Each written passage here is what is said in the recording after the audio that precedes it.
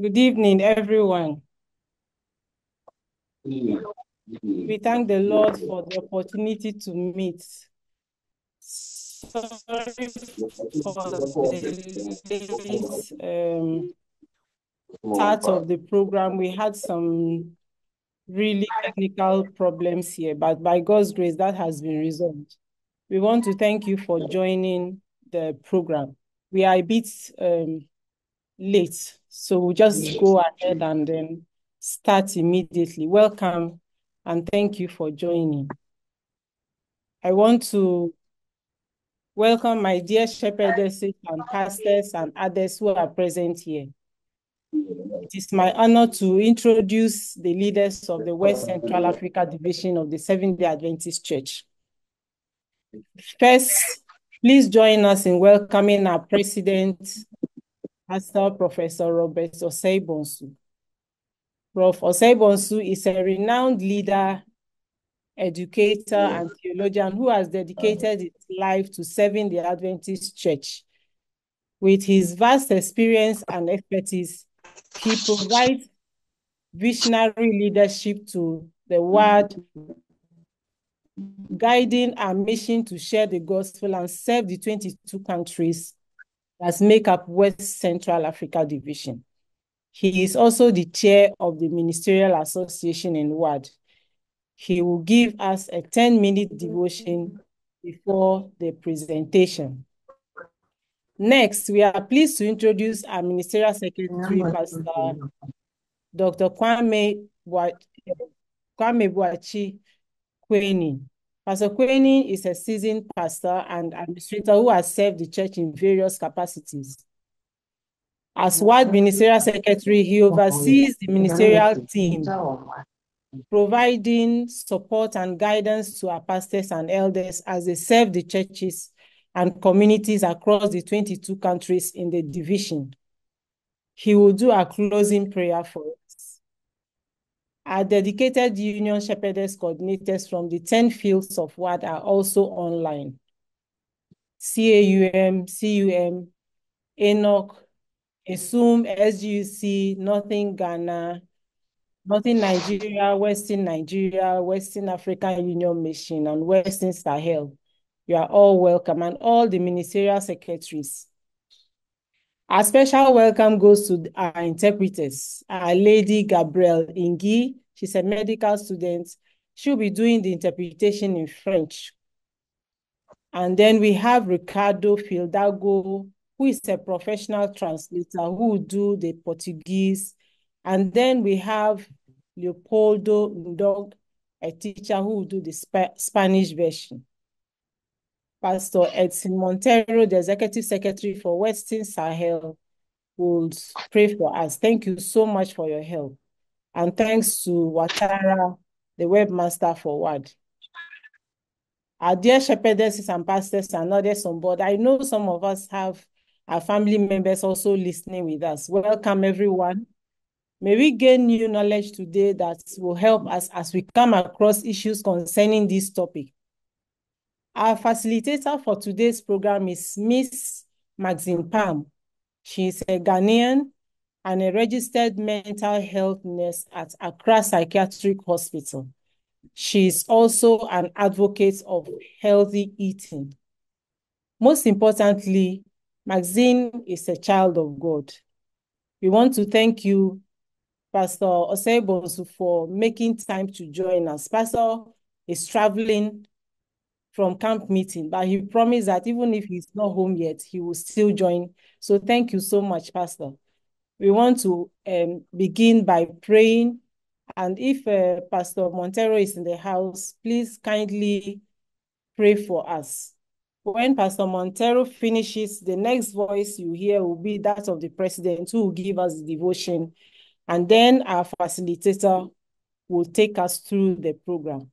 Thank you so much.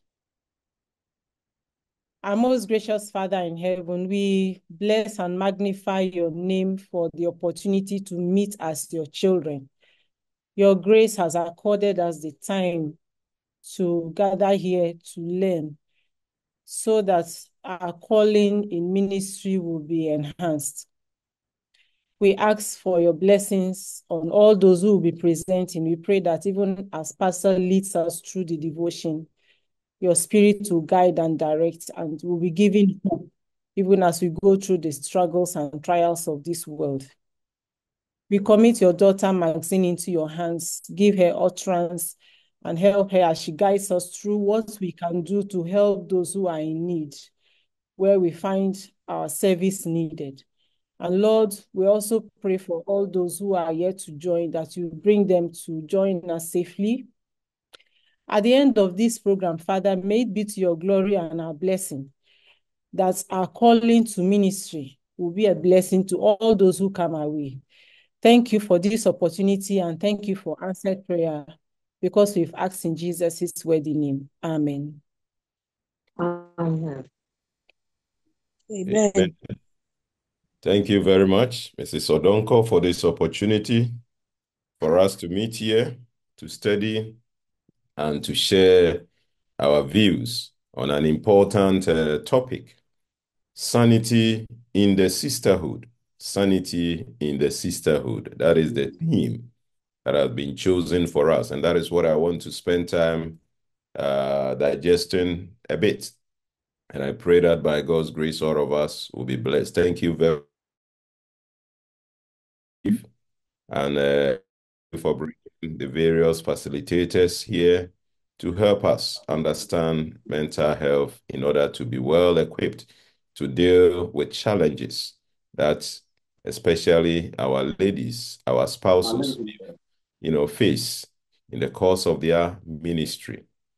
So, beloved sisters, and I'm told there are some ministerial secretaries and brothers in Christ. It is a privilege to be standing before you today to address a topic that often goes unspoken, yet is profoundly significant. We are talking about mental health. Our team, Sanity in the Sisterhood, kind of invites us to explore how we, as spouses of pastors, can maintain our mental well-being whilst fostering a supportive community among ourselves. The scripture for our meditation this morning is coming from Philippians chapter 4. Philippians 4 verses 6 and 7.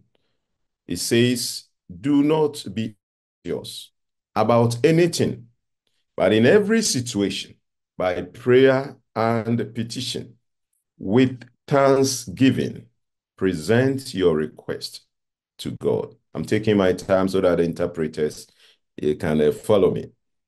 "And the peace of God, which transcends all understanding, will guard your hearts and minds in Christ Jesus." Amen. So the Bible is telling us not to be anxious about anything, but in every situation that you and I will find ourselves in, by prayer and petition or supplication with thanksgiving, we need to present our requests, our challenges, our difficulties, our stresses to God in prayer. The Apostle Paul's words to the Philippians provide a foundational truth for our mental health journey. We are called to present our anxieties and concerns to God. Give it to God. In return, God promises us peace that transcends understanding. Present your anxieties, your concern, your challenges, your difficulties to me. And what is he saying? He has promised us, assured us of peace that transcends understanding. This peace is not merely the absence of stress, but a profound sense of well-being and security in God's love. Mental health encompasses our emotional, psychological, and social well-being. Mental health affects how we think, feel, and act, And it also determines how we handle stress. That is related to others and even how we make choices. As spouses of pastors, we often face unique challenges. What are some of the unique challenges of our spouses, pastor spouses, shepherdesses? Number one, emotional burdens. Bearing the weight of our own struggles while supporting our husbands and the congregation. You see that all of these may bring different stresses and challenges, emotional burdens. Number two, Lo segundo, isolation, feeling lonely or los sentimientos. Bonsoir à tous, You, the c'est la husband, sœur may be Ruth suffering. Gabriel. Faites-moi Maybe your signe spouse, sur la pastor is barre de somewhere, chat si mama is home. vous voulez m'écouter en And français. sometimes this isolation, the lack of having other people to Si quelqu'un a interact choisi la and langue talk française, with s'il vous plaît, may faites-moi signe sur affect you negatively. Then expectations, balancing the high expectations placed upon us by others and even ourselves.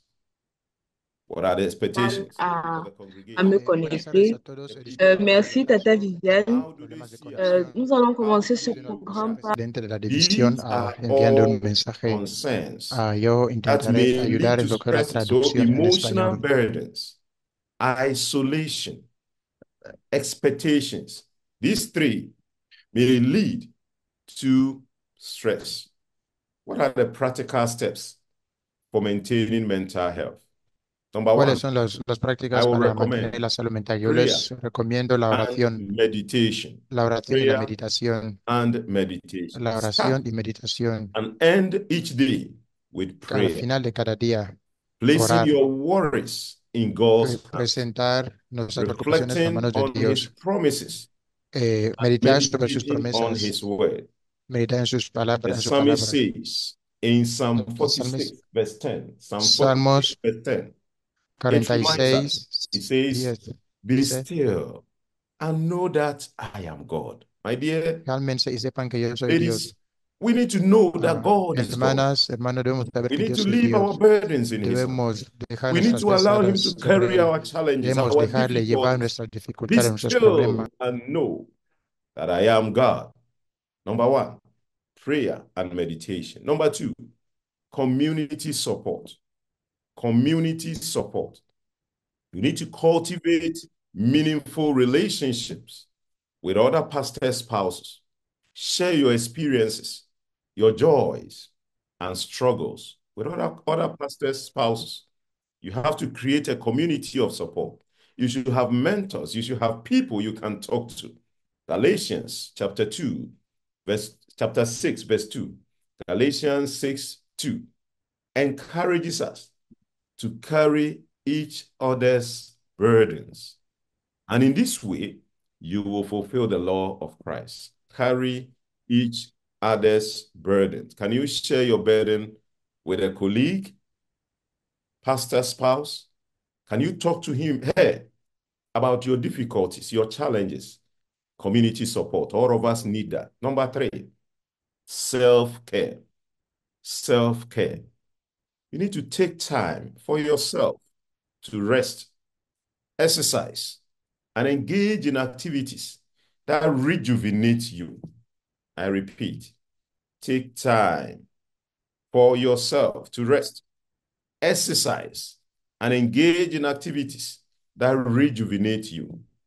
Jesus himself took time to rest and pray, Y setting an orar, example for us. citar unos So why ejemplos don't para you take nosotros. time, ¿Y por qué some time usted to no rest tomará and to algo de rejuvenate? tiempo? Number four, seek professional help. Do not hesitate to seek professional counseling or therapy if needed.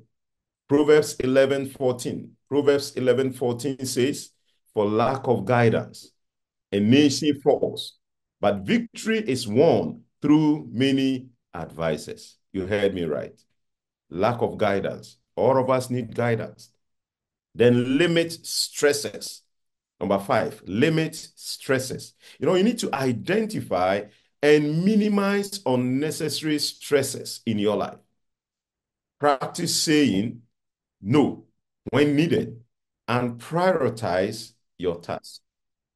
Jesus reminds us in Matthew chapter 11, verses 28 to 30, Matthew 11, 28 to 30, that his yoke is easy and his burden is light. What is the role of the sisterhood? As a sisterhood, we have the unique opportunity to support each other. Let us commit, my dear ladies, our spouses. Let us commit to, number one, listening passion. Sometimes a listening ear is the greatest gift we can offer. Listening with compassion. Number two, praying for one another. Intercede for each other, lifting each other's burden to the Lord. Meet as a group, pray together, pray for one another. Number three, encouraging each other. Share words of encouragement and affirm each other's value and contribution, like what you are doing today. Come together, encourage each other. So remember, listen with compassion. If your colleague is having challenges, listen to them with compassion. Pray for one another. Meet together, pray for each other. Then encourage each other. Sisters, I want to say that mental health is not a journey we must walk alone. God is with us, with each other. Let's take advantage of the presence of other spouses, other shepherdesses in our lives. Let us embrace the peace of God, support one another, and maintain our sanity in the sisterhood. And I believe by God's grace, it shall be well with us. I pray God to strengthen you, to empower you, to equip you, to help you cast all your burdens upon him, for he cares for you. May God bless you in Jesus' name. Amen. Shall we bow as we pray? Let us pray. Eternal Father, thank you for the gift of community and the assurance of your presence and even peace that comes only from you. As we go forth, may we be instruments of your love and support for each other. I pray that you will strengthen our minds, uplift our spirits, and help us to trust you always, no matter what we may be going through, no matter what may be happening. Strengthen us so that we'll be victorious in Christ Jesus. Thank you for hearing us, for we pray in Jesus' name. Amen. May God bless you as you continue to serve him with grace and resilience. God bless you. Thank you, Amen. Mama, for the Amen. opportunity. Amen. Thank you so much, Pastor. Thank you, even though you are so tired, but you took time to join us. God bless you And bless and you give too. you good rest for tomorrow's work. Yes, thank you We very are much. grateful. We are grateful. So next on the line is our facilitator, Maxine. She will come on and then take us through the program. Thank you very much. And I'd like to thank you also for me officially for inviting me to share something about mental health with you. And whilst Pastor was sharing the word, I was like, oh, he said everything I have to say. So maybe after he's done, we would have to just close because he said a lot of things. So I want to say thank you very much, Pastor. I really appreciate it. You've made the work very, very easy. Thank you very much. Welcome. Thank you. So,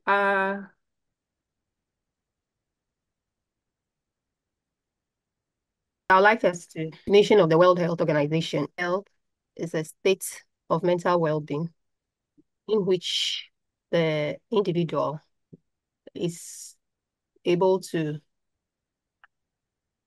realize his or her own abilities, can cope with the normal stresses of life, can work productively and fruitfully, and is able to make a contribution to his or her community. So basically, this is trying to say that in order for you to be classified as someone who is mentally healthy, you should have a healthy mind. You should be able to deal successfully with the life challenges we face on a daily basis. You should be able to handle the stresses of life. Then you should be able to know your strengths and weaknesses. That way you can know how to manage your life. If you know you are good at something, you know how to go about. If you know you're not good at something, you know how to go about it. And then you should be able to learn and work well. You should be productive either at work or at school. And then finally, you should contribute meaningfully to your community.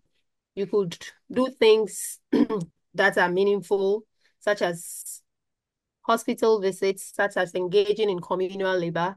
And as pastors' wives, sometimes though we may all not be professional counselors, but sometimes we try to advise people with regards to their marriages and all that. So in your church community, you find yourself contributing to that community. So that's all what mental health definition seeks to talk about. The mental health is a very important part of general health. And without mental health, trust me, you cannot have general health. When I say general health, I'm referring to physical health. Let's say you have to decide to choose between drinking clean water and dirty water. So clean water and dirty water, you have to make a decision. The decision you have to make is based on your mental health. So if you are mentally unhealthy, you may end up choosing dirty water. You will drink dirty water. And in the end, you end up with a physical condition like maybe typhoid fever. So it's very, very important. There's no way you can have physical health 100% without attending to your mental health. So they work hand in hand. We must try as much as possible to make sure we handle them concurrently. There's many mental health challenges we go through as women and men, but these ones listed here some of them are very peculiar. Apart from the first one, which is depression. Depression affects both men and women, but women have depression more than men. So I'm going to talk about depression first. That's the major depression. It's also called major depression. After which I'll talk about the other four, which are peculiar to women. So what is depression? Day in, day out, we hear people talking about depression. I was depressed. Yes, depression is a mood disorder and it has something to do with sadness. So when you hear someone say, I was depressed, they meant to say they were sad.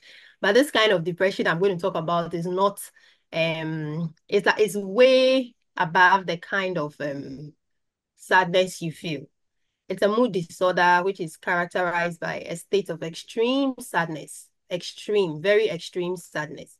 It's not easy to get out of that state. It can last for weeks, months, and sometimes years. That's if the person is not able to get out of that situation, you may have to give some medications to help the person to manage the situation. Probably the person cannot get out of it still, but you'll be able to manage it up to a certain level. So it's not like the ordinary sadness, though it has something to do with sadness. And usually some of the signs that come with it are a feeling of worthlessness. Can you imagine feeling you are so worthless? You have no use in this world. You feel guilty. You feel sad. There's a change in your appetite. There's a change in your sleep pattern. There's loss of interest in activities that you used to enjoy. There are thoughts of self-harm, and there's a thought of suicide, and some even end up committing suicide. That's when it's not managed early enough. So the change in appetite, for instance, People who have depression will either eat more than they should, or they're not eating at all. And then people who have depression would have change in sleep pattern. They'll either sleep more than they should, or they don't sleep at all, or they sleep and then wake up too early. And then there is a loss of interest in activities. For the loss of interest in activities, you have people who once enjoyed certain things. Probably you have someone who loves singing. The person can be in about 4 different singing groups in the church. All of a sudden, you realize the person is not participating any longer. So it calls for question. You can ask the person, you have to find out why all of a sudden the person is not doing that again. You know, there are some people that when they come to church, you can't wait to see how they are dressed. They are so conscious about their fashion and all that. But all of a sudden you see a change in fashion, and then you wonder what the problem is. And then the thought of self-harm, yes, because they feel so useless, they feel they are useless. Why should they live? So they try to harm themselves. Anything at all that can harm them, they try to do it. Either they may cut themselves, they may walk through the street so that a car will knock them down. And then some, as I said, eventually commit suicide. So it's very, very, very important that we take note of these symptoms. Please, let's hold on for a minute. My husband just came in. I've asked him to help me with the slides, so I'll get back to you.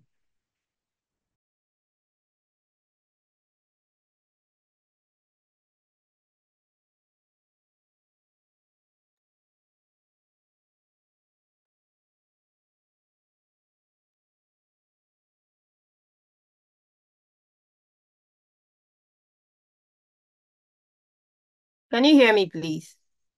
Can you hear me? Okay. Now we can hear you. Okay. So I was saying that some of the causes and risk factors are that people who are exposed to violence or abuse have the tendency of getting depressed easily. And I was using countries that have experienced war. When you go to such countries, you find people who are at different levels of their depression. And trust me, most of them, majority of them will be women. There's also the genetic factor. So when you have twins in the family and one of them gets depressed, there's a 70% chance that the other would also get depressed. When you have a family member who has experienced depression, chances that you might also have it is high. So when you have people around you or close relations, you have to be extra careful. So you need to put in more effort to make sure that you don't get depressed because you stand a higher chance. And then there are chemical imbalances in the brain. You know, the brain is made up of chemicals. There are some that make us feel happy, some that make us sad, and they work hand in hand to make us live a normal life. Should one be more than the other, especially the one that makes us sad, becomes too much, such that the one that makes us happy cannot control it, it results in depression.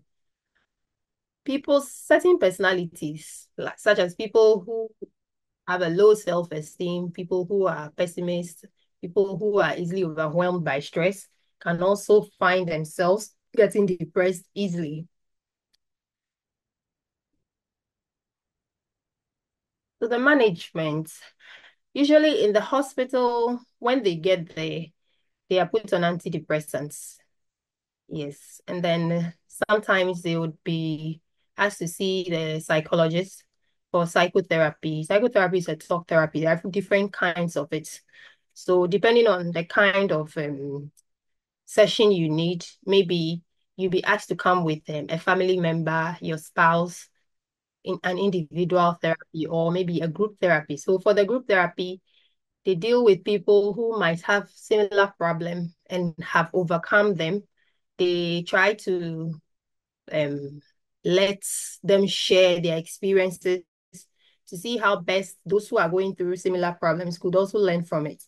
For the individual therapy, you see the psychologist and then you go through the sessions, they book you for the sessions until you have recovered or you are doing better than before. And then maybe the family therapy, we have to come with your spouse.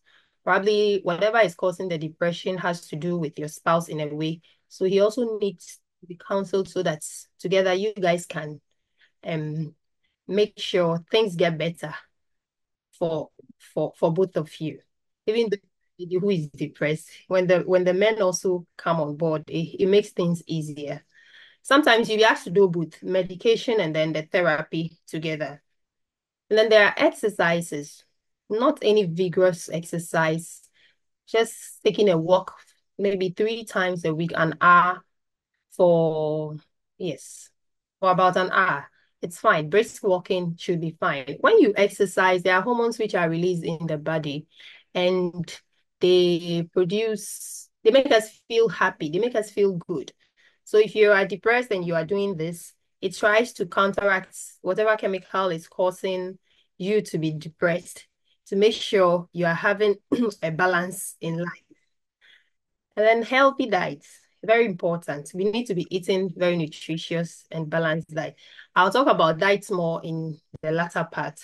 So we would just have to go to the next one.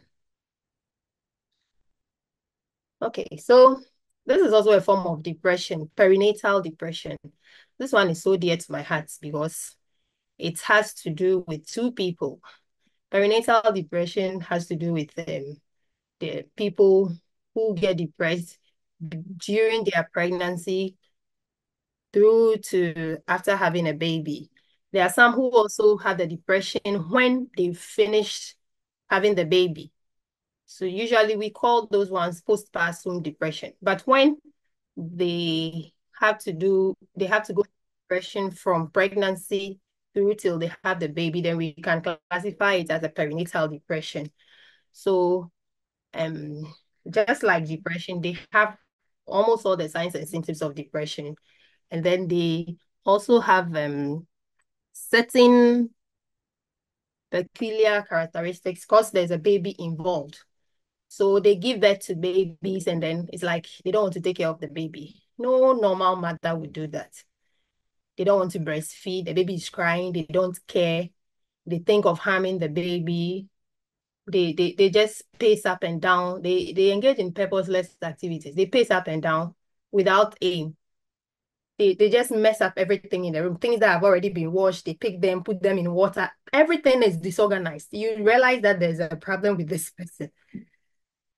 So it's very, very, very, very, very important. And some of them end up harming the baby or killing the baby. Okay. When people give birth, they really need that attention. They really need that care. They really need that love. So whoever can come on board to grant this help should do that because these are two lives involved. Okay, I remember when I was growing up, I used to hear stories that people have murdered their babies, 2 weeks old baby murdered, and I didn't understand until I learned about this. I got to know that there are people who go through a lot of problems after childbirth and sometimes during childbirth, and then they intend extend it to whoever is around them or their babies. So I remember when I was in nursing school, there was a story of a lady who had murdered the child, a baby, about 3 weeks old baby. And she said she was hallucinating. Okay, she was having auditory hallucinations. So she hears voices, voices which are not there, they are not real. She heard the voice telling her she should sacrifice the baby like Abraham did with Isaac. So she took the baby and then sacrificed the baby. Unfortunately for her, in her case, a ram was not provided. So it's very, very, very, very important that we pay attention to these things. People usually at risk of perinatal depression would be a new mother, someone who has never given birth before. Anything can happen. So they may be at risk. An expectant mother with a history of depression. Some people naturally have depression, which wasn't caused by the pregnancy. So if they should get pregnant, it's likely the hormones might trigger the depression again. And then mothers who have gone through stressful life experiences, a pregnant woman who may have lost the spouse during the pregnancy, a pregnant woman who may have lost the child during labor, a pregnant woman who may have lost the womb. Sometimes you go to the labor ward and the condition requires that they may have to take your womb out because you are bleeding excessively. So all these things trigger the brain to produce sad hormones, which makes it worse for them. Already they are going through the stress. Or a mother who has given birth, instead of going home, the baby has been admitted at the intensive care unit and they have to go sit there. It's very stressful. Sometimes they don't even have the bed. They sit in the chair and sleep by the babies who are on admission. Sometimes you see them with their swollen feet and all that. They haven't recovered themselves. They went to the theater to have their baby delivered, and with the pain and all that, they go through all this stress. So they are at a higher risk of developing depression. The usual causes will be the hormonal changes during pregnancy and after delivery.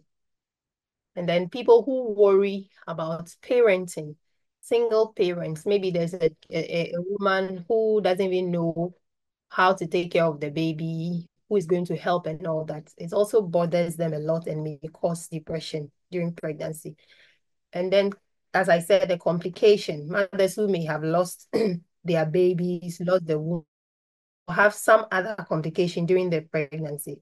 So just like the major depression, in the hospital, they will use antidepressants to make sure the hormones are balanced in the brain. And then a psychotherapy as well. So as much as possible, they'll need support from family and friends. So if you know anyone around you who has just given birth, please, and you can give a helping hand in one way or the other, please do. It's very, very, very important. Okay. I always tell people you should request for the help. Sometimes it looks like when you give birth, you want to be the neatest, most organized mom in the whole wide world. Instead of sleeping and resting while the baby is sleeping, then you see cleaning and all that. It's good to clean, but in that situation, if you find yourself not having help, I wouldn't advise that you go on that tangent, because no one is going to award you for being the neatest mother, latest mom in town. Your room is neat. When I went to no, don't think about those things. Your health is very, very important. When you give birth, every 3 hours, you have to feed the baby until the baby is about 3 months old. Every 3 hours, babies can sleep for 6 hours, 8 hours without waking up. So when you give birth, you are being advised to wake the baby up every 3 hours and feed the baby. So if the baby is sleeping and you know you have to feed in 3 hours time and you don't rest, you would have challenges. So it's very, very, very important. If you have other kids that you'd have to take to their grandparents for them to spend the weekend there or some holidays, and so that you can have some time to rest, it's very, very necessary. Just bring in people who can help so that you can have your peace of mind. Please, if you have the money, you can hire the services of a nanny. Please do. Don't let anyone tell you hiring a nanny is lazy people who hire nannies. It's not lazy people who hire nannies. Maybe the people who are saying that during their time they had someone to help, but you don't have. So if you can afford, please just go for it. It doesn't make you a bad mother. It doesn't make you a bad mother. For your health's sake, if you get to the stage where you can do it alone, why not? You just take it up and then continue from there. So nutrition is also very important. And then exercise. As I said, the exercise will provide happy hormones. So it will help counteract whatever is going on in the brain. So please, as I said, we need to be resting. Rest as the baby sleeps. If you can't sleep, just lie down by the baby.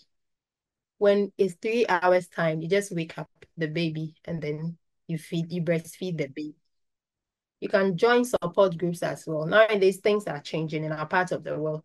At first, in the olden days, when you give birth, that's it. If anything, you ask your mother or your grandparents. But now, realize some hospitals have groups, WhatsApp groups for postnatal care, people who have given birth, and then those who are yet to give birth.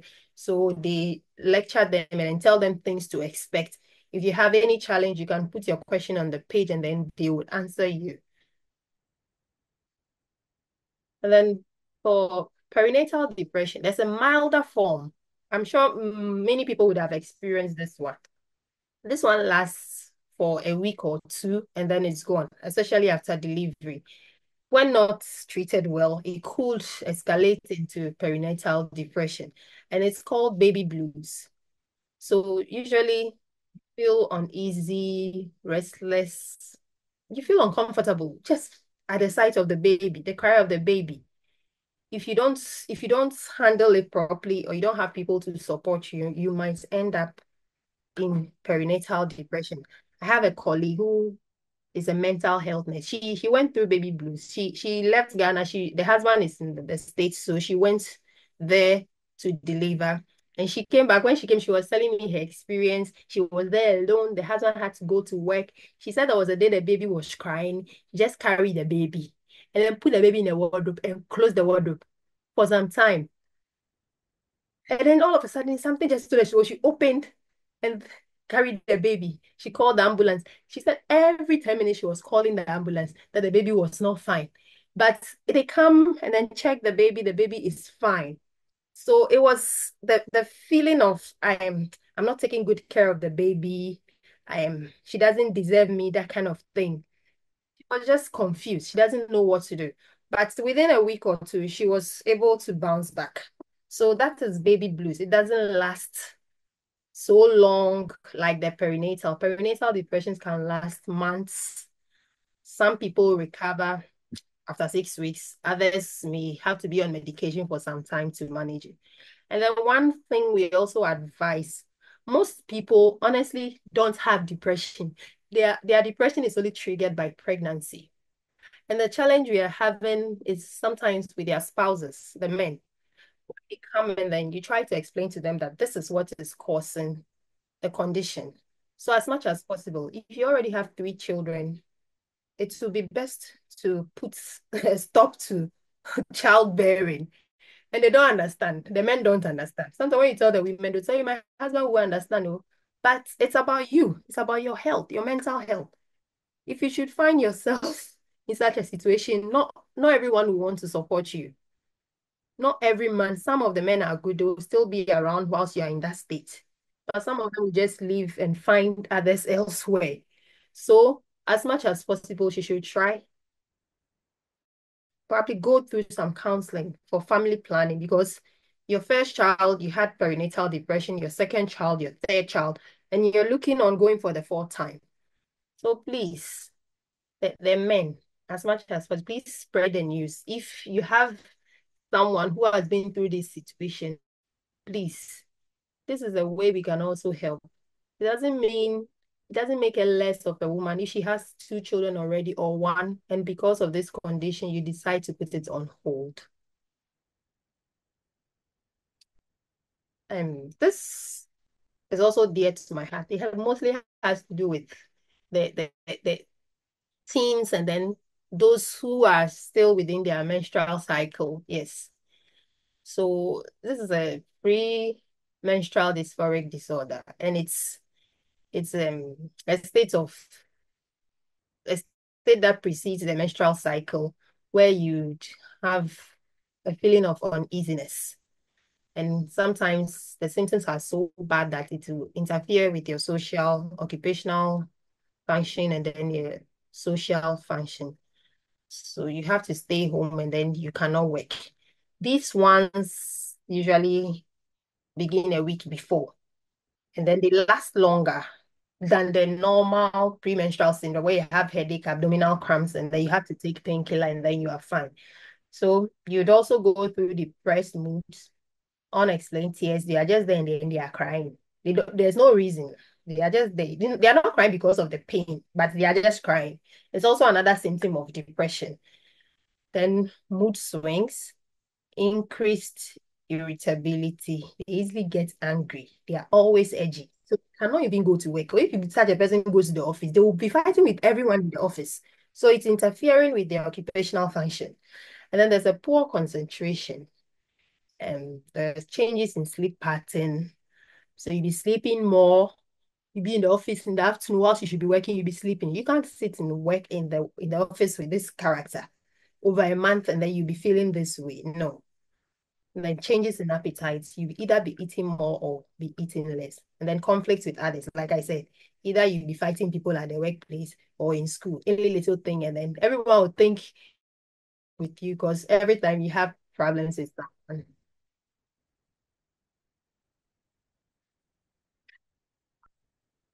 So the people at risk are women with a family history of premenstrual dysphoria disorder. So if you're a woman and your mom or your auntie or any other female in your family has had this, you should be on the lookout. It's likely you might have it. And then people who have premenstrual syndromes may sometimes find themselves going into the extreme. So you should have you should look out for it as well. And then people with a history of mood disorders. So for the risk factors and the causes, it's definitely hormonal thing. So the fluctuation of hormones with each menstrual cycle, the fluctuations of hormones is what causes it. That's the main cause. So with that, you realize they are not, even at the hospital, they may not be put on any antipsychotics or any medication for depression. Yes, because they believe that it shouldn't last long. Maximum 3 weeks to a month is fine. But most people recover usually after 2 weeks of menstruation, and then they are fine. So also the changes in diet, usually because there's inflammation, there's pain in the breast and all that, it's best to be on an anti-inflammatory diet. So some of the diets which are anti-inflammatory, you try as much as possible to be adding ginger, turmeric, black pepper, cayenne pepper to your food. Anything that would help counteract pain or inflammation, you add them to your diet. Cut down on your sugar as much as possible. Cut when you have menstrual pains and you eat sugar, it gets worse. Or you eat too much carbs, it gets worse. So during this period, you should be eating a lot of veggies. Even with the fruits, you should eat in moderation because it also has sugar. So be eating a lot of green vegetables more than the carbs.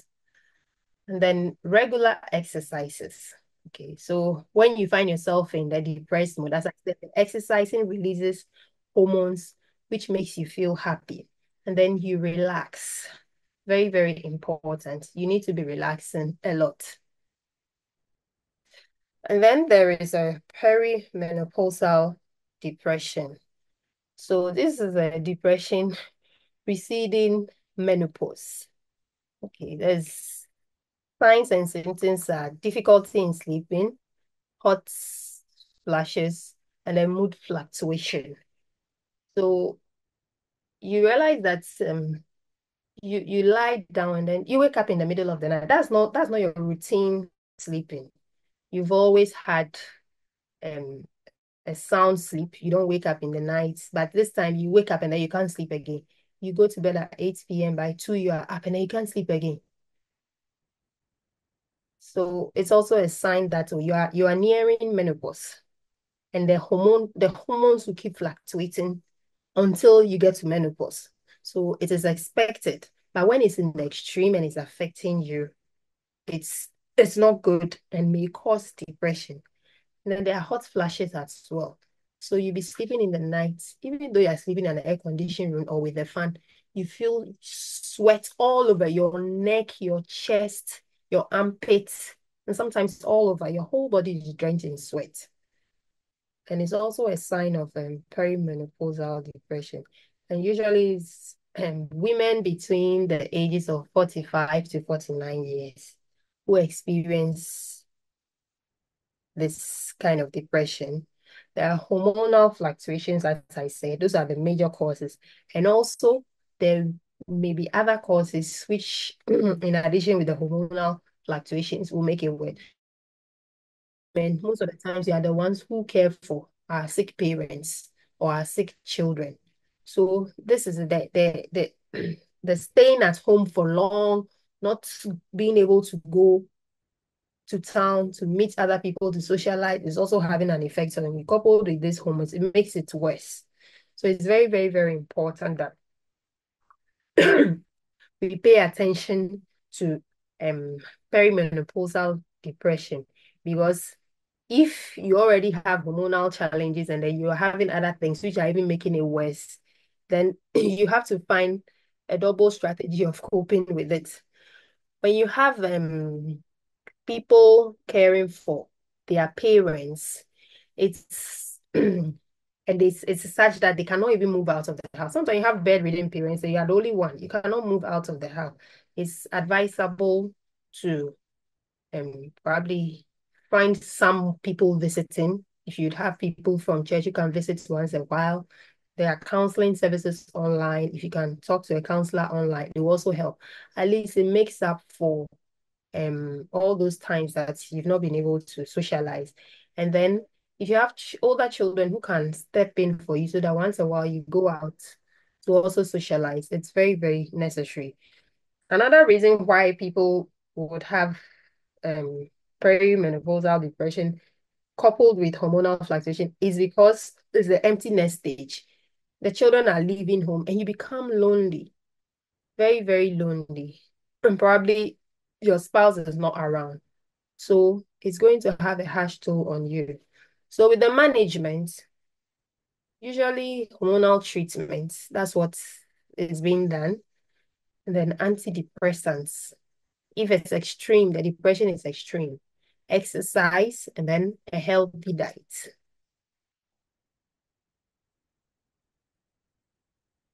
So eating disorders, another very important one for young people, especially women. It affects women a lot. And eating disorders have to do with behaviors that are associated with eating, where the person eats extremely too much or does not eat at all because the person is concerned about the body image. They want to look a certain way, so they don't eat at all. So one of them is anorexia nervosa, and then it's characterized by self-starvation and then excessive weight loss. So the signs of someone who has anorexia nervosa would be that the person will have severe weight loss and then intense fear of gaining weight. And then they'll have obsession with size and then persistent behavior to prevent the weight gain. Then disturbance in self-image.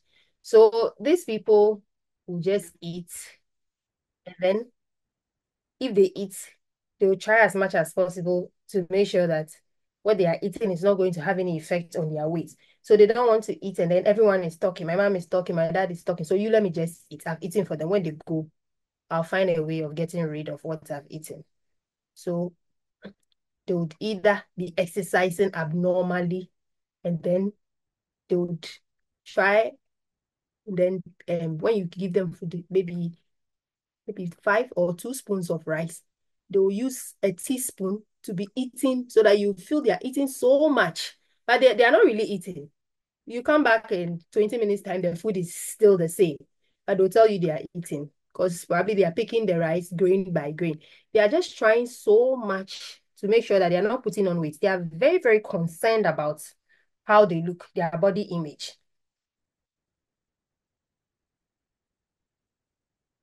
There's another one, bulimia nervosa. So for them, they are characterized by a cycle of binge eating. As for them, they will eat abnormally. They can eat food that 3 people can eat at a sitting. They can eat it in a sitting. Yes, they'll eat so just to satisfy their emotions, the way they feel. So they'll eat more than necessary. Then in the end, they'll go and throw up. They'll induce the vomiting. So usually what they do is that they'll eat the food and they can't control themselves. When they are done, they'll drink laxatives to make sure everything comes out. Or they'll fast if they eat to make sure the next 3 days they will eat because they ate more than necessary some days ago. And then they'll do that to offset their behavior. And then they're also concerned about their body weight. So the first one, they will eat, they will not eat at all.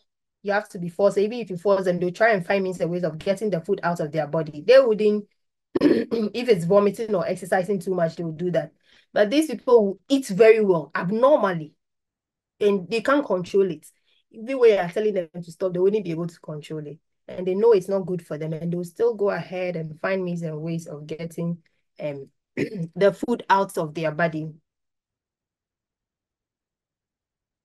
And then we have the binge eating disorders. So the binge eating disorder are people who usually eat, just like the second one, bulimia. They eat a lot.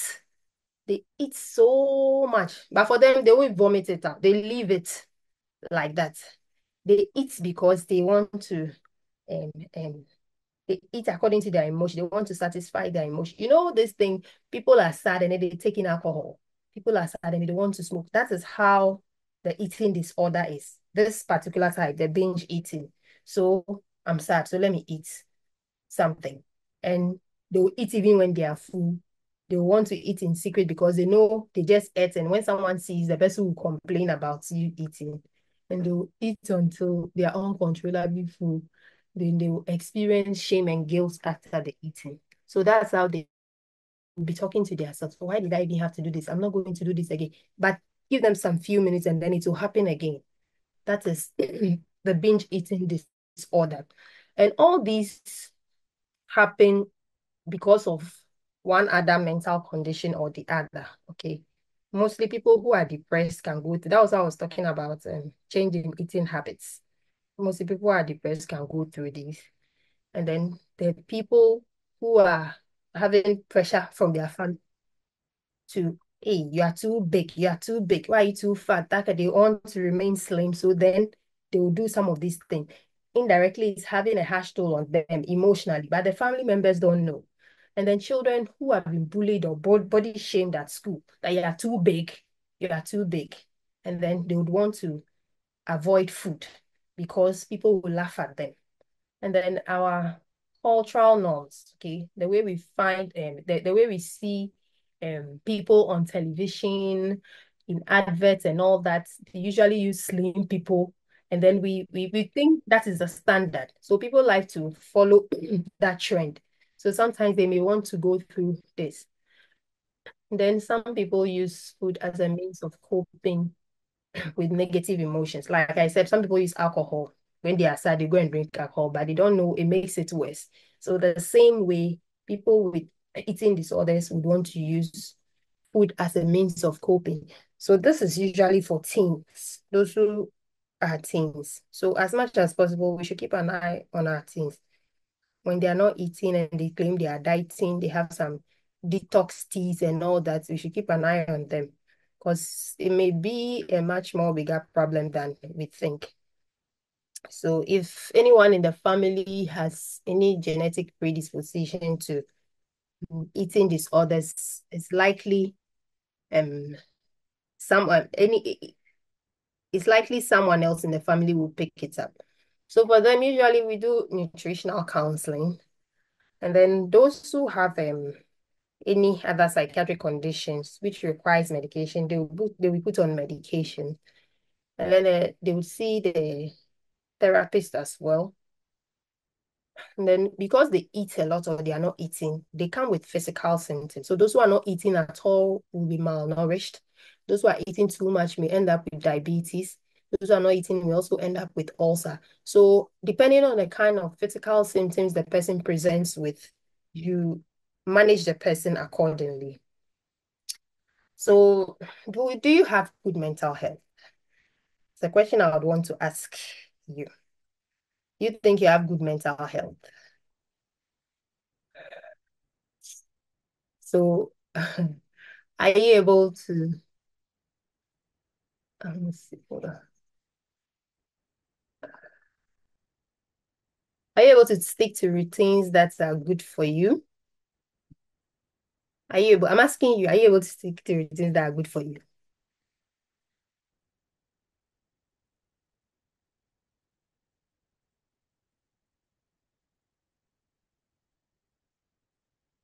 Are you able to live your life despite the difficult encounters you face on a daily basis?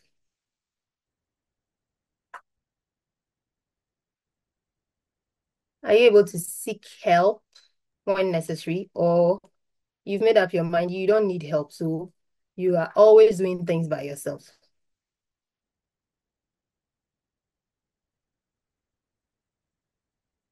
Are you confident to handle challenges? Are you an optimist?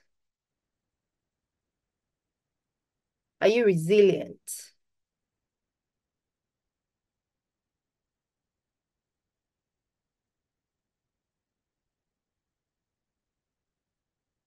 Are you able to set and work towards your goals? Okay, so if you answered yes to at least three of these questions, then you're fine. I think you're fine. If you couldn't answer yes to all, three is enough. You can work towards the others.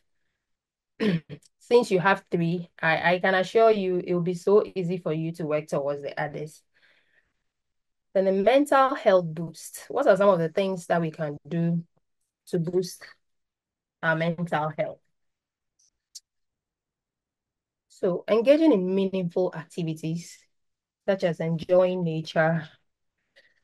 You could visit people in the hospital. Meaningful is subjective. Anything that you think is meaningful to you, you can do it. Because that is where you feel fulfilled. You get excited when you do them, okay?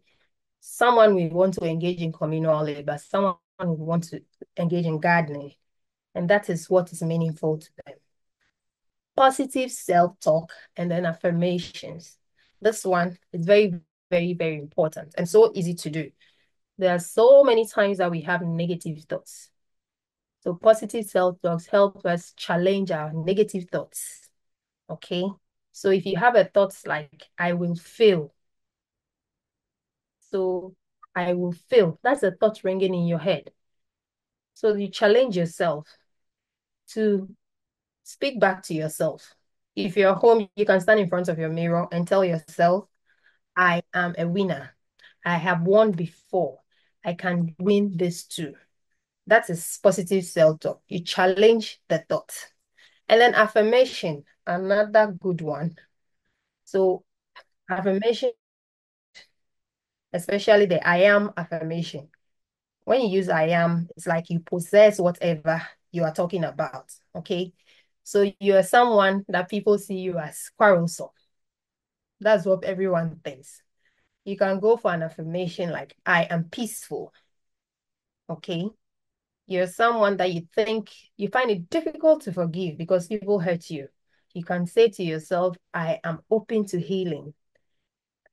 And then you are someone who thinks you always not getting things right the way you want it. You want it to be of its best, but it never happens. Okay. You can say to yourself, I strive for joy, not perfection. So affirmations can be written down. You can recite them every morning after your devotion. They become part of you. A time will come, you don't even have to remember them. You can remember them off head without looking on your paper. Okay. So it's very, very important. It helps rewire the brain into thinking in a positive way. And then we have keeping a gratitude journal, another very important one. So you write down things that you are thankful for before going to bed every day. You just have a notebook. Even if it's one thing, just write it down.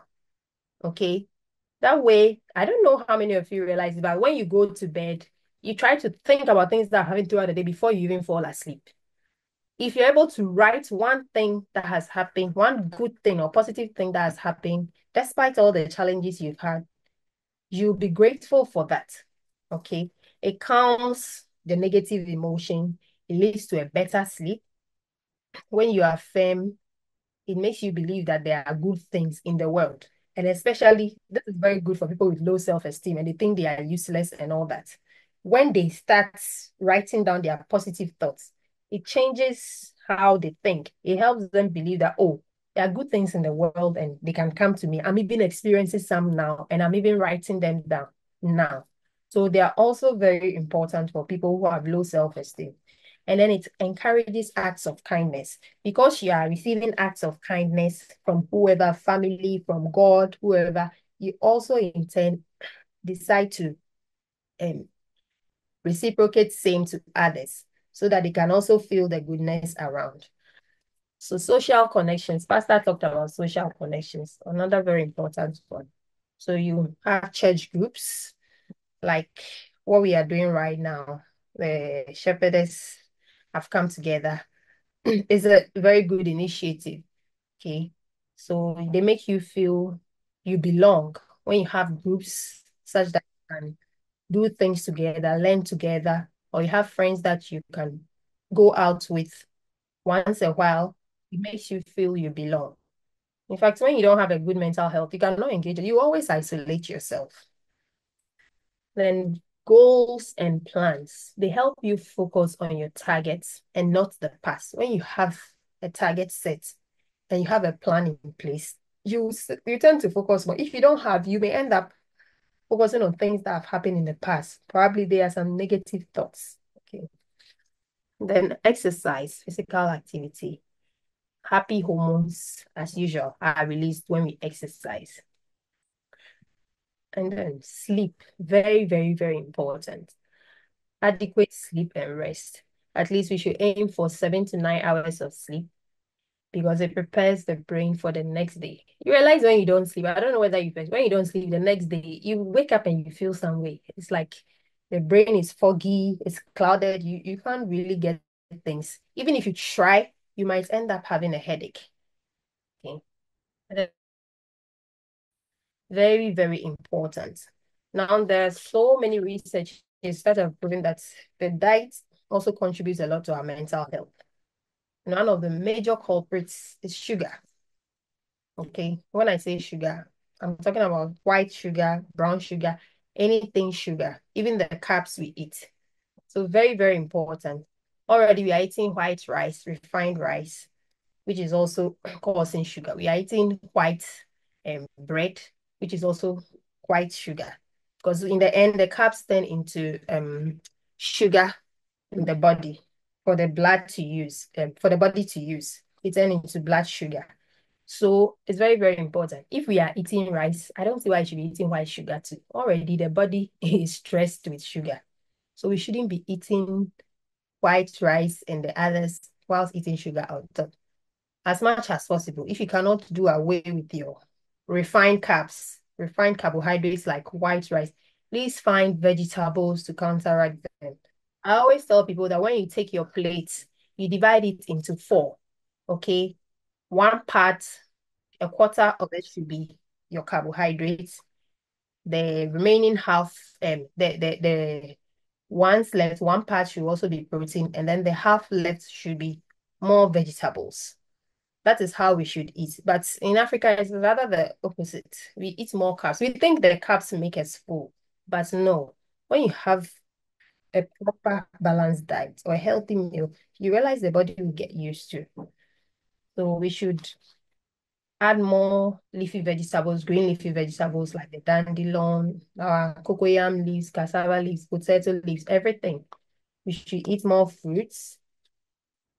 And then for those who eat fish, yes, when you are choosing your fish, we should buy wild caught fish. When I say wild caught fish, I'm basically talking about fish that are caught in their natural home, not fish that someone has caught from the sea, brought it to the house, and nursed it for some time and all that. Usually, when you alter their habitat or where they live, it changes a lot of things in them. Okay, that is why I always tell people they shouldn't eat tilapia, home farm tilapia. They should eat tilapia from the water lake itself because that is their natural home and you can be sure they are natural. When they move, sometimes the genes are altered and then it brings a whole lot of problems. So it's as much as possible. Let's try to focus on those ones. For those who eat meat, please, you can eat in moderation. But even if you eat, please go for organ meat. Okay, organ meat like liver. Yes, liver is very, very, very healthy because it has a whole lot of nutrients. Maybe later you can read more about it. It has a whole lot of nutrients. And for the wild caught fish, you can be sure to get your omega-3. Omega-3 is very good for the brain in preventing a lot of brain disorders, including mental health issues. Um, and then for those who don't eat fish, the omega-3 can be gotten from chia seeds. Chia seeds are some small black seeds. They look like when you put them in water, they swell and it has this jelly nature. It also contains omega-3, which is good for the brain. And then we should be eating a lot of whole grains. Okay. And then healthy oils. This one is really dear to my heart. I always tell people that a lot of lifestyle diseases are being caused by the oils we are using. Like the refined oils. We are eating sunflower oil. We are eating soya bean oil. I'm not saying those ones are refined. You could eat the unrefined ones and they are fine. Okay. But I'm yet to see unrefined sunflower oil. I think it's very, very rare. And you realize because they've been refined, they're able to stay a very long time. They can last for 5 years without going bad. Okay. But when you're eating extra virgin olive oil, coconut oil, unrefined or virgin coconut oil, avocado oil, and then palm oil. Olive oil is best eaten raw or when the food is cooked. It just needs a little heat and it's fine. When you overheat it, you destroy the nutrient. It doesn't have a high threshold for heat. Coconut oil has a high threshold, so you can use it for frying and all that. Avocado oil has a higher threshold than coconut oil, but it's not common. So mostly people go for coconut oil. And then palm oil, also another healthy one. So when you prepare your palm nut soup, you could scoop the oil on top. That's if you want to be sure you are getting the right palm oil. Because people say those ones on the market are adulterated. Unless you trust your source, you can always buy from them. Okay. So it's very, very important. It's causing a lot of problems and then a lot of people don't know. So as church members and then pastors' wives, maybe you have one of your colleagues coming to you or any other church member because of the position in which you find yourself. They'll come and then tell you things they are feeling and all that. You know, it's very difficult to talk about mental health. So when people come, please don't judge them, okay? Sometimes the things they'll be telling you are true. You feel like, but why didn't you do it this way? That's not the time for you to be saying, but why didn't you do it this way? Okay. Please don't gossip about it. As I said, it's very difficult for someone to take the step and come to you and talk to you. It's very, very, very difficult. So please don't go talking about it. If you need to involve someone else, please seek the consent of the person. The person you are talking, tell the person, oh, because of this reason, I have to tell this so that he could be of help as well. If he says no, just leave it. Don't worry yourself at all. Please don't stigmatize them. Most of the times when we see people who have mental health condition, we want to treat them in a special way. Please allow them to be. If they are choristers, allow them to be. If they are deacons, and allow them to perform their role. Unless, of course, they are in a crisis and you know it wouldn't be okay for the occasion, then you can intervene that, oh, today, but please let them live their normal life because they can function like normal people. There are people, lots of people with mental health issues. If they don't tell you, you will never know. So please allow them to be. And please don't take their symptoms personally, okay? Most of the times when they're in crisis, they say things, they can insult you and then you feel so sad.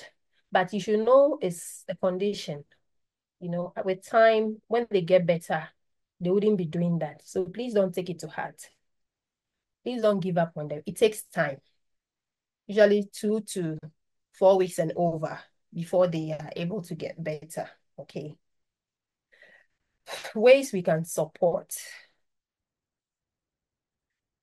Be patient with them. Engage them to find ways you can help. You should always ask them how you can be of help. If you can, you should just go ahead and help. Please listen actively, okay? When they're talking to you, please pay attention and listen. This people who have mental health problems, they read meanings into a lot of things. Like when I was talking to you, you didn't even look at me. You didn't give me an eye contact. You didn't look at me. You're not interested in what I'm saying, okay? So they need to feel loved. So if you're not paying attention to them, they may draw conclusions. Good to learn about mental health so that you find yourself in situations where you can offer help, you do it. So just as we are doing, is very, very important. Now you keep in touch with the person suffering the disorder. If you're able to talk to the person and the person shares whatever problem it is, please try and check on the person once in a while. Offer practical help where you can. So if it has to do with escorting the person to see a therapist, you should do that if you can. If you need to delegate someone, let the person know that I can't do it because of this reason. So I'll let this person go with you. And then prayer. Very, very, very important. Very, very important. We should never cease to pray. With everything, do prayer and supplication. We should make our petition known to God. Okay. And then with the diet, I just remembered I didn't talk about the new start. I felt we are so familiar with it, so I didn't talk about it. But please, so very, very important. Our nutrition, our exercise, our water, our temperance, and then air, rest, and then our trust in God. We should never do away with them. Thank you very, very, very, very much. So I'll be waiting for your questions. Thank you very much, Maxine. God bless you so much. God bless you too. You will be expecting the questions, but I have one question, then others can follow. You talked about questions. I Okay. wanted to ask what the effects of the antidepressants are. I suppose that they are given depending on the situation the person is in. What are the effects? And then how long can somebody stay on these antidepressants? Okay. Okay. So should I go ahead and answer, or I should wait for more? Yeah, I think you can answer while we wait for the others to come up with their Okay. questions. So antidepressants have to do with balancing whatever chemical is causing the depression in the brain. That is what antidepressants are used for. So usually if there's a cause, we know the cause for the depression. Like I said, there are people who give birth and then they have to go into that state. If after the pregnancy they get better and they were put on medication, they stop the antidepressant. So it depends on how well you improve or you do, how well your condition gets better. Okay. I know people who have been taking antidepressants for a very long time. Some of them are probably may take it for the rest of their lives because their condition, as soon as they go off the medication, their condition gets worse. As soon as they go. And I know some who have gone off because whatever was triggering that condition is no longer there. Okay. So with them, when they come, you don't just stop instantly, you stop gradually. So if they were taking 10 milligrams today, maybe the next time they'll do 5 for some time, and then gradually they'll do 2, and then finally they take them off. And with that, you even advise them to come back if they are seeing and to see the doctor. If they have any problem, they shouldn't hesitate to come back at all. So some can be on it for a longer time, others can be on it for a shorter time, depending on how best they improve. Okay, thank you so much. Please, if you have any question, kindly raise your hand. Go to the chat portion and then indicate by picking the hand sign, and then we can coordinate how the questions will be, I will be asking the question. So, and the first person here is Doris Nyako. Doris, mute and then ask your question.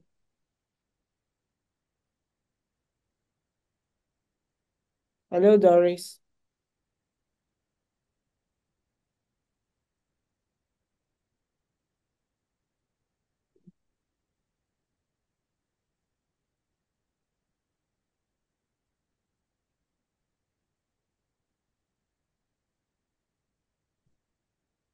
Okay, we can also drop our questions on the chat. As they come on the chat, she will read them and then answer them.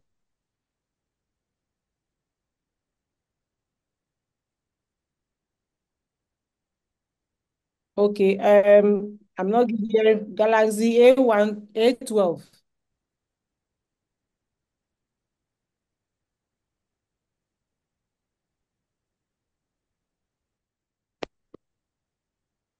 Um, Good evening, Mom. Good evening. Thank you so much for your wonderful presentation. Thank you. This evening we are so grateful to have you.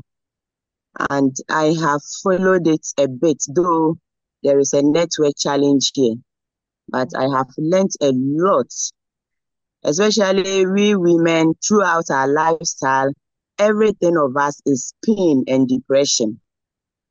So we need not to find ourselves or to give another pain to ourselves.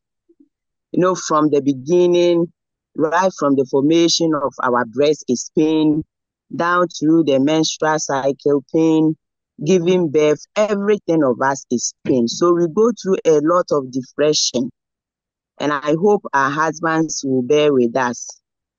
I'm here with my husband, though he has just left, and he also heard everything. Okay. We thank you so much for taking Thank us you. through. And I'm also urging our shepherdess, as you said, in fact, we should be happy. We should live a happy life, not eating the oily food and all that, but at least we should have friends within the shepherdess. We shouldn't be loggerheads with each other such that you see your fellow and your high pressure will begin to rise. No, we are fraternity. At least we should be friends. We should love one another. We should chat. We should do things together so that we will live a happier life. And I know with this, it will help us to go a long way by prolonging our lifestyle. God bless you so much. We are so happy to have you. Thank you once again. Amen. Amen. Thank you too. Thank you. Thank you. God bless you. I'm checking the...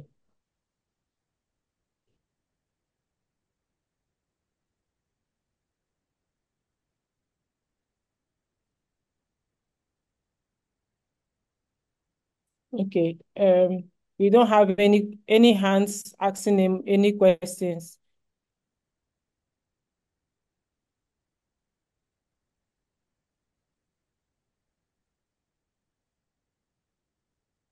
Okay, so if we don't have any questions, Maxine, can you give us a last word? Okay. Please, I have a question. I don't know.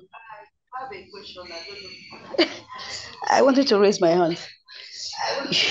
Okay, you can ask your question. Okay.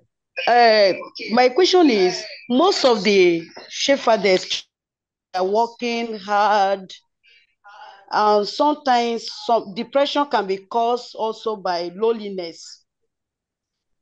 Sometimes our husband, they are on the field, and sometimes the mother, the wife, we are everything. Okay. There are some of our husbands, they are traveling. Maybe you have them once, twice. Sometimes they are on the field. They are serving. And you people know what I'm talking about. But what can we do to help these women, these mothers that are struggling, that they don't have anything? Let me say they don't have any work. Maybe because of affectation, transfer.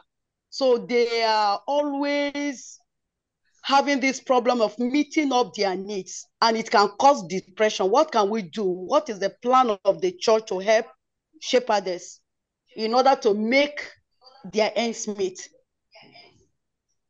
Okay. That is one of the aspects. That is my question.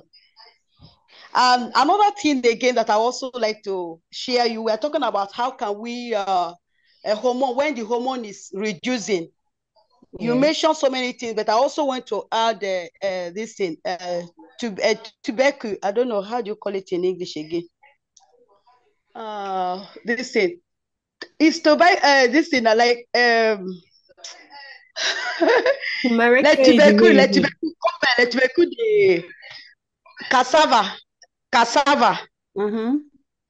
Yeah, cassava, boiled one, not the one that French here they would like eating manure. That is when it has been transformed to fufu. But if you can eat it as Ghana, I love Ghana because they eat it they pound it and eat the cassava timber. It is very good to raise hormonal, to raise up our hormones, because as we are growing old, the hormone is reducing as well. So we need a lot of potassium. Okay, thank you. Okay, thank you. So with the issue of some shepherdess not working because they've been transferred and all that, yes.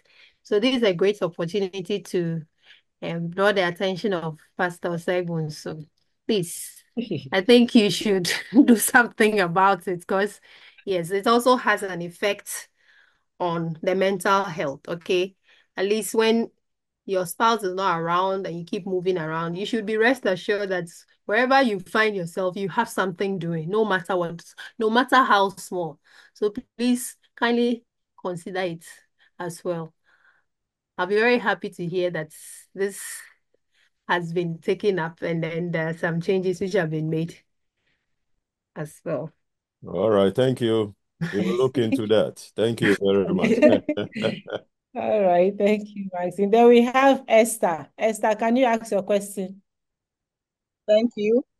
I just want to appreciate God on your life, in your life, for this Thank presentation. you. May the Lord continue to be with you and your ministry and the presentation, the presenter.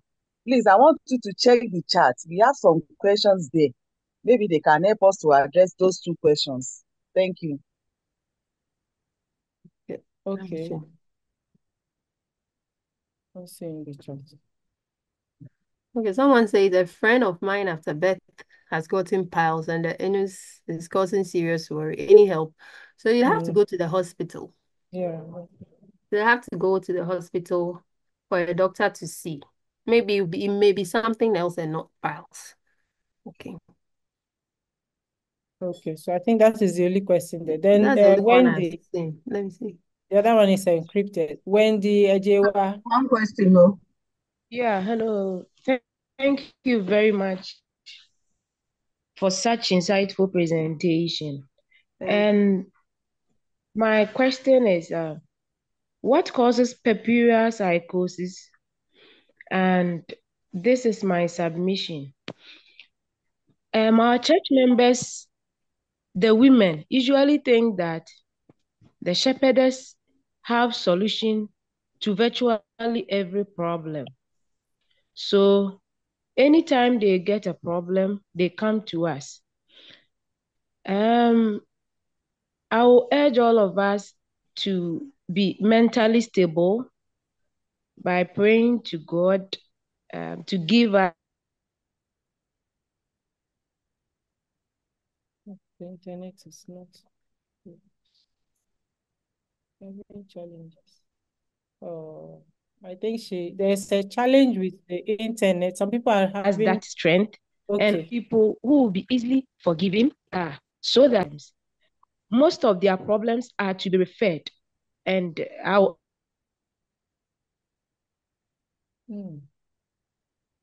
urge all of us, led by a physician, we should do so. So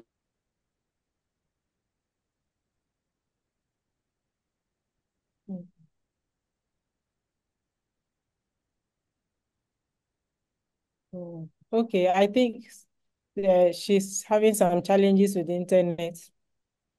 Okay.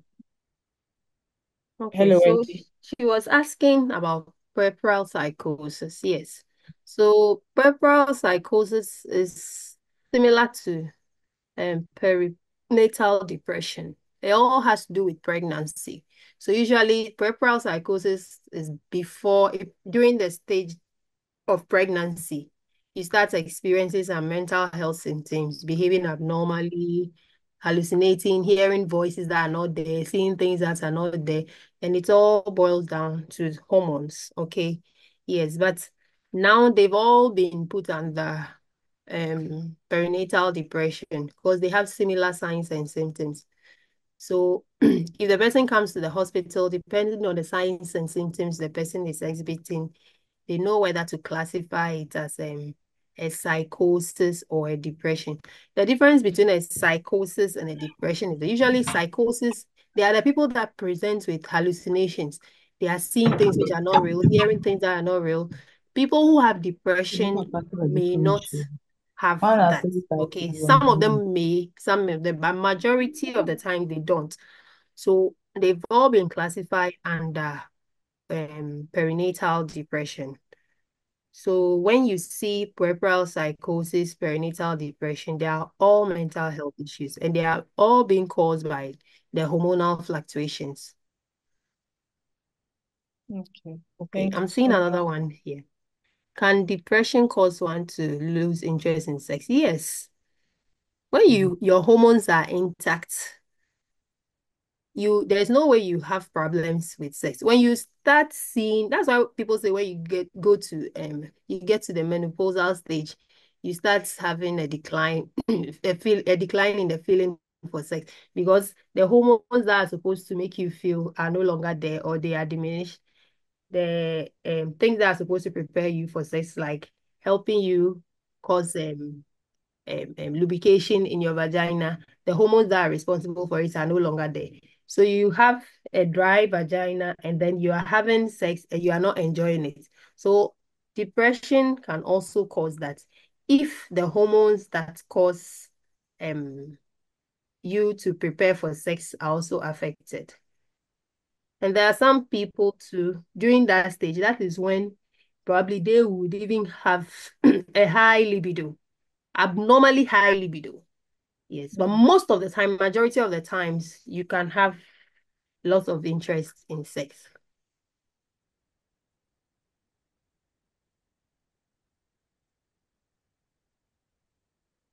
Okay.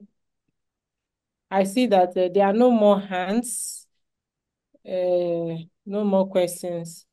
We want to say thank you so much to Maxine for giving us such information. We pray that each one of us will use what we have gained today as we work in the vineyard. I know that sometimes church members expect us to be everything. They come to you for everything, but one thing I want to encourage us is that do what you can, and what you cannot do, refer. As we have been told by Maxine, ask the person for permission. This is what I can do for you, do that. And what you cannot, tell the person, will you want me to refer you to so and so for help and all that? Refer. And always pray for the people personally who come to us, as much as it lies within us. One of the best things we can do for our church members is never to judge them and never to gossip about their challenges. Never. We should. May God help us to be the mothers of the church members as He has called us to be. So we want to end the program now. By the grace of God, we have Pastor Quenin in our midst. Pastor Quenin is our ministerial secretary for WAD. So Pastor is going to give us the last words, and he is going to pray for us. Maxine, thank you so much. Oh, God don't bless you mention so mommy. much. Yes, God bless you. We Don't are really mention. grateful. God bless you. Pastor Quenin. Pastor Quenin is my direct boss. Pastor, Oh, please. Yeah, Yes. we want to express our profound thank you to our two presenters. Mazin, you have made our day. We have gotten a lot of lessons from you. In spite of the challenges, we are very much glad and pleased to have you. I hope you are going to come again. oh You are yes, not I going will, to Pastor. end. We'll be very happy to see you. And then we will enjoy and enjoy more. You see, there are many men, Yeah. pastors very present in the program. We love our wives. We want them to experience good health. Mental health is so important to us. Again, we also want to express our deep appreciation to our president, Professor Osei Bonsu. Thank you so much, Prof, for that insightful presentation, leading us with the word of God. We don't need to be too much anxious, things that we need to remove from our brains. So we hope that next time we are going to be blessed again by another wonderful presentation. All of you, we are glad to have you. We are very happy. We are very much appreciative of your presence. Next time, we will also run another program. Please come and grace the occasion. Take so many lessons. Shall we bow for prayer? Merciful Father, our kind and our loving God, we are so much thankful for today and tonight. The blessings that you have given to us is overwhelming. Thank you so much for this sense of togetherness to learn under your feet. We bless your name for the ministry of Mazin. Thank you so much for using your maid servant. Lord, permit us to place her before your merciful throne. Shower your bountiful blessings upon her and take full control of her home. Make her special. Edify her ministry to your glory. We want to thank you for the wonderful presentation of our president. Continue to bless your son. In spite of the tight schedule, manifest your presence with him and the entire home. Lord, each and every one of us, you have entrusted to us credible ministry. We need health. We need protection. Some of us who are going through crisis, we want to mention Pastor Kuroma, we want to mention Pastor Bin, we want to mention Unia Ode. Many of us, even our children, we plead in the name of Jesus Christ, take them out of all these challenges, mental health challenges, and give them health and bless them, said that all of us witness massive health in order to spread the gospel message.